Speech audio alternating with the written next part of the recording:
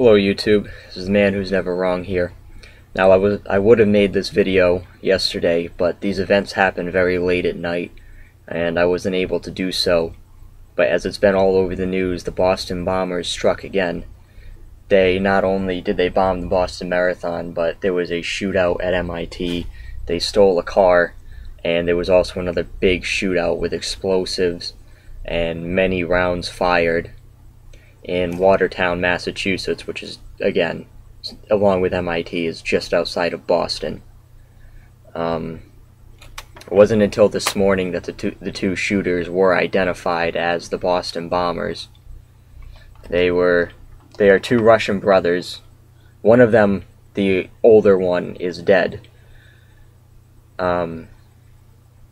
He was killed last night during the shootout in Watertown. I'll tell you the names right now. Suspect number 2 is the one that is still alive. He was the one in the pictures of the Boston bombers with a white baseball cap. Oh boy, I don't know if I can pronounce this.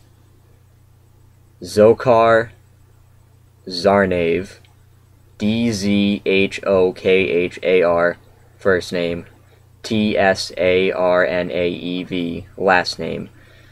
The one that was killed was suspect number 1. I'm sorry, I don't know if I can pronounce this one either. Tamerlan Tsarnaev, Tamerlan Tsarnaev. The second one is the one that was killed. He was the older brother. So they were both from the Chechnya region of Russia.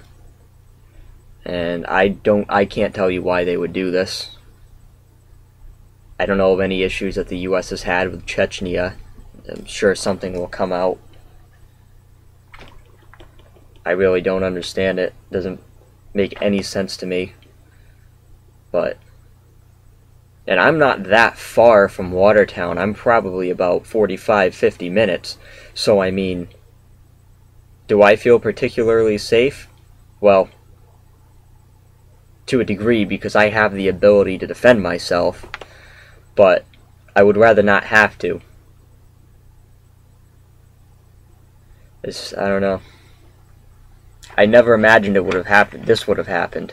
I'm just glad that there weren't too many people killed. There was an MIT police officer who was gunned down in the shootout at the school.